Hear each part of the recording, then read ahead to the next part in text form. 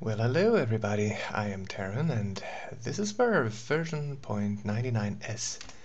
I have added a bunch of new features, actually just a few, and reintroduced some other features that you may not have ever seen, because somehow I ruined them at some point. So one of the old new features is the border conditions, and that you toggle through when you hit F4. Ta-da! That's a repeat, and that doesn't show much right now, but there you go. So that actually transfers the fluids even across the borders, so you can get neat repeat patterns. You see the box right now because of the lighting, and because I'm lazy I'm just going to turn the bump down and I'm going to bring the light into the center. And what happens when I bring it up? Maybe the glossiness down. Oh, that's enough. And then you can say, you can make some funny repeating patterns that way. It's really kind of fun. Ta-da! So at some point you almost forget where the borders are. Yeah. Ta-da! So there's that, and then there's mirrored repeat. So, and this kind of stuff, I'm showing this like it is nothing special, but if you're anything like me, then there's a decent chance that you end up doing this for a long time, just because it's actually really, really fun. I don't know, very enjoyable somehow, especially when you go full screen. I can do that real quick. If you hit F3, you toggle between full screen and windowed mode. And I think I might have mentioned that before, I'm not sure, but yeah. So there's that. And that can be loads and loads of fun. Yep. And while I'm at it, so let's go back to our normal display here.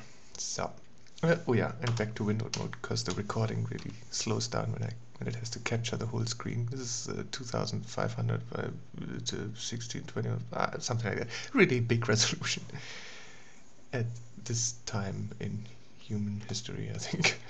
Soon enough. He said 2500 by something is a really big resolution. Oh, how cute. Anyway, so there's that. Yeah, while I'm on the fluids, I've changed the fluid sharpness now, that when you go down, it actually, the softness is now really nice. It's really soft and really fast. Anyway, overall, all the fluids are a lot faster now. I came up with a new kind of solution for that is a rather, I think it makes a rather dramatic speed up. So even at high resolutions this performs nicely, and even on old machines it should be a bit more bearable now. Let's put it like this. It's still not going to be light speed, but yeah, just rather more pleasant. So enough of the green stuff. And there. Ooh, that is a rarely ugly color. That was a very rarely ugly color combination. That's pretty again, I think. Okay, so that was exactly the border conditions, right? So, home and back to normal. What else? Yep, the fluid sharpness. So just to give a bit of a demonstration here. So this is with the full-on sharpness. Yeah, like those. And if I go down, you see with the new softness you get much more soft lines as well, which is kind of a neat side effect. That's now a Gaussian distribution if you wanted, if you cared to know. And a much faster single iteration blur, so to say, which is why it is so fast. So not sure if the recording really will show that, but it's the same as always. Okay, but now for the really fun stuff, and that is the new warp mode. So now I've added that you can actually do an image warp. We make some lines here so you can see that a bit more clearly, and Control W brings you into the warp mode, and for that, just to make sure that you understand, oh, you're in warp, I added a little border here, see? So once you're in warp, it's probably best if you start using just a normal round brush like 1 or 6, and you can see what it does now is it doesn't change the painting itself, it only changes the coordinates on the screen for the painting. So you basically push around the image coordinates, so to say, like altering the map, the UV map, so to say. Yep, and that can lead to some very pop art effects. Yep. If you hold down Control like you would normally do for erase, it actually just returns the coordinates back to their original values as you brush over them, like so. Ta-da! Other funny side effects is the average also still works. I basically left all the features that make some kind of sense for the brushing, and what it does is see it inflates. It's kind of a neat effect, I think. It can also be quite useful at times. There you go. That's just fun. Ah yeah, that way you can see the border nicely. So undo will, after you exit the warp mode, undo will be a toggle between your warped result and your original painting there. So there's that. And the other thing too is, if you hit Control Shift W, it will reapply the warp, or it should at least. But it betrays me. Why did it not? What did I do now? Oh. Did I just? Oh, that was funny. Oh, doesn't matter. Anyway, yeah, normally that. I don't know. That is useful for applying the same warp to other layers. If you had more than one layer here, maybe that other layer and another layer,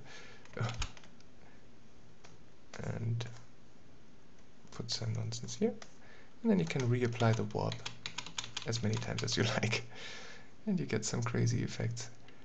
So yeah, the warping. Maybe I should just load to some funny image. See, I already saved it. I made some daily sketches recently, and one of them was really fun. That was the moon child. Kind of cute. Unfortunately, it's portrait, so that's a little unfortunately for YouTube, I think. But it's kind of fun. Oh, especially with what just happened to her? Okay, so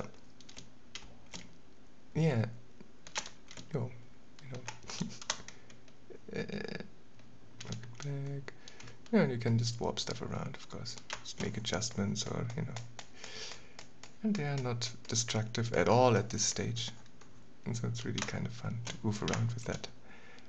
But I mean, you all know, or you can imagine what you can do with this. I think what's of course the most freaky about this is, oh wow, I really made her mad. Maybe I can make her evil there. And look what happened to the sweet girl. Okay, so yeah, what's fun about this? What was it? So of course the fact that you can use the fluids, of course, it's always fun. And that you can erase again, or average out. There you go. Oops. That is really bizarre. Oink. Yeah, all the classics. Ah yeah, and of course, the point with being able to reapply it is, see if I do this, wobbly stars over here, and I for some odd reason think that's okay, then I can go to another layer and apply this. Boink, see, and everything is gonna be warped the same way. Control Shift W. But again, my undo implementation is highly wanting. I left it highly wanting. So for example, right now during the warping, inside of the warp mode, you don't have an undo. So that's kind of annoying, of course, but I'll change all of that. That'll come eventually. It's a prototype. I've just written it yesterday and today. And so, but I thought it's fun enough to release it. Plus it's actually quite useful because you can, you know, flip your image around and nudge stuff around however you need it. There's oftentimes when you just paint, you sort of accidentally make the whole image lean. It's very typical. It happens. I'm not sure if it happens to you, but I can promise you that happens to me. A lot of my pictures lean to some side, and so this is a great chance to kind of pretend that you knew it better without having to have known it better. There. And then you get immediately, of course, a different kind of stability, more balance into the painting. I don't have to tell you why that's good. I think you understand perfectly well. So there's that. Warp. And that's pretty much it, I think. For now, just for a quick look at what's going on. I think I've made a bunch of... Ah yeah, one other thing I've done. Yeah, right, I almost forgot. Oh, maybe I go to a different format again. Oh yeah, I still didn't hook up simple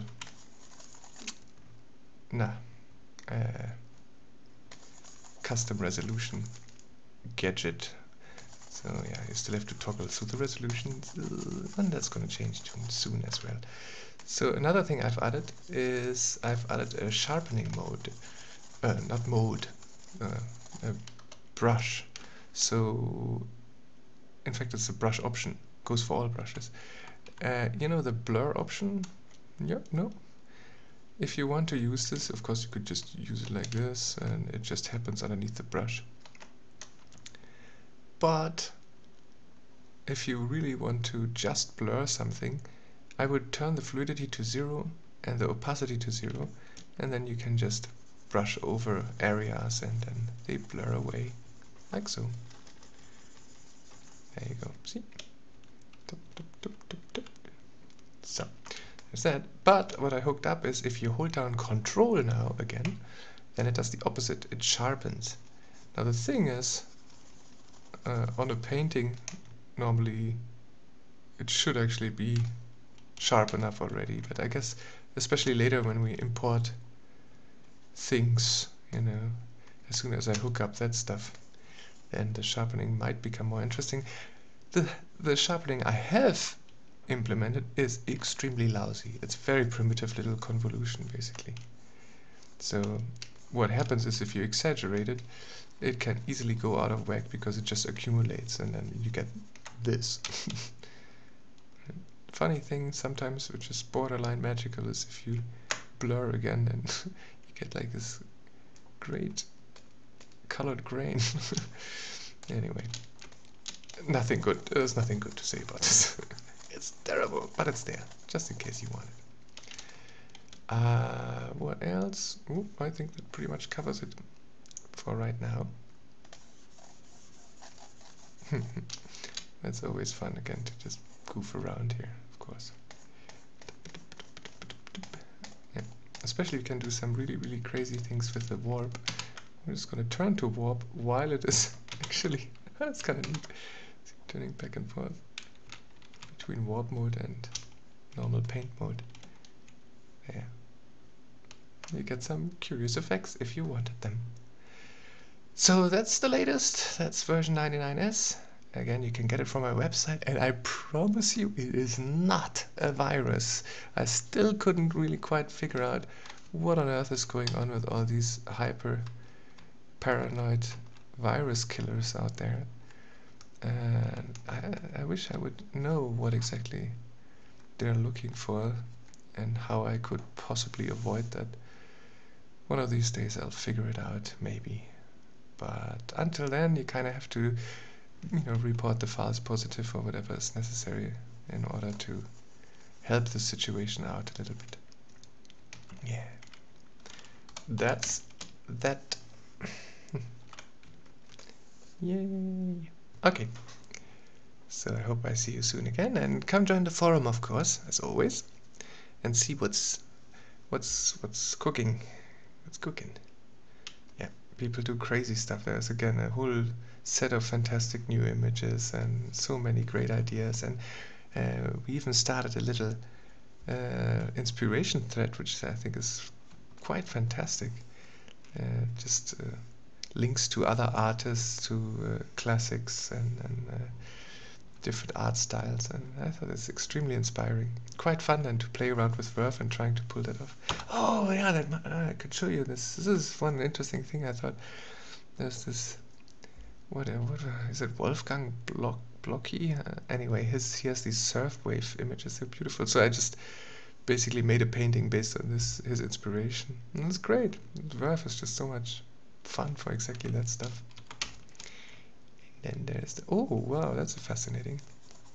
How cool. It's warping with the fractal noise brush. Fascinating effects too.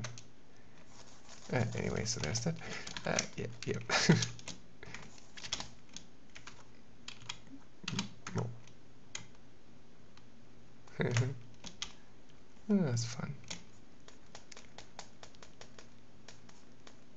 Yep, Verve. It's getting bigger piece by piece, but funny enough, not so much in its kilobyte size. It's still well underneath 300 kilobytes.